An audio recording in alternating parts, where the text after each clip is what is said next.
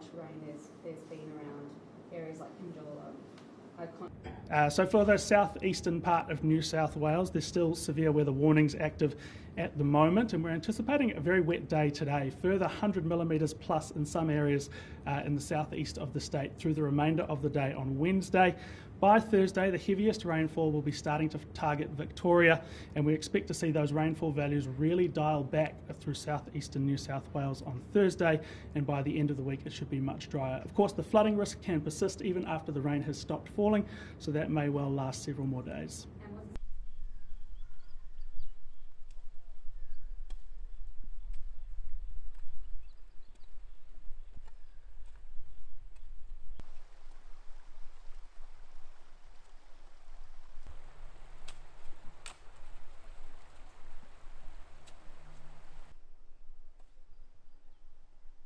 Also of concern coming up are forecast thunderstorms and supercells that may be approaching the northeast part of the state.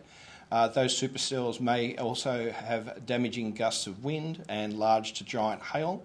Again, the New South Wales SES has pre-positioned assets and flood rescue teams and equipment and people to deal and respond to that, but the most important thing we can do is ask the community to stay safe, make sensible decisions and not drive into floodwaters.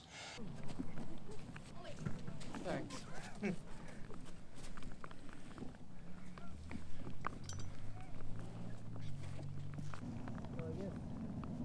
Pretty major disaster.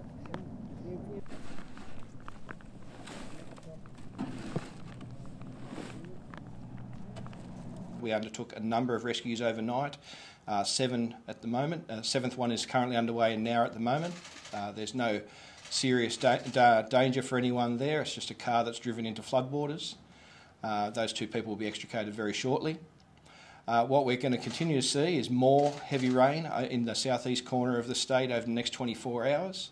We've got forecast falls of over 200 mils along various locations on the south coast and the potential for falls up to 300 millimetres. Of course, this will result in further flash flooding.